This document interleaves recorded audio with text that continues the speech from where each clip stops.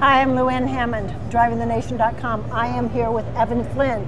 He is an engineer for the Hi-Resolution 3D Flash Lidar Continental ADAS. This specific demo, this high-resolution 3D Flash Lidar demo, what we're trying to do here is show sensor data fusion between our Lidar, which is these two screens at the top, and our 2D color camera, fusing the data together to create a 3D color point cloud all in real time. Because you want it to look as real as possible. For a scanning LiDAR, if you're moving, it's very difficult to get this without any distortion. It takes some post-processing to do.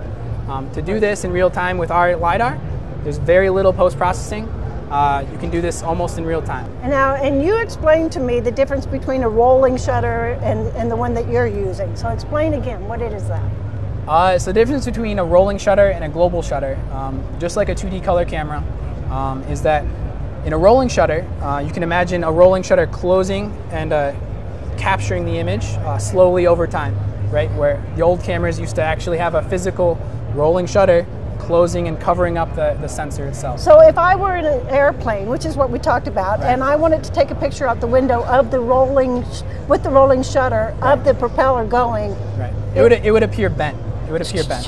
Yes, but if I did it with your global shutter, right, so then it would just look like it would take an image in a snap in yes, nanosecond scale, yes, and capture it without any distortion.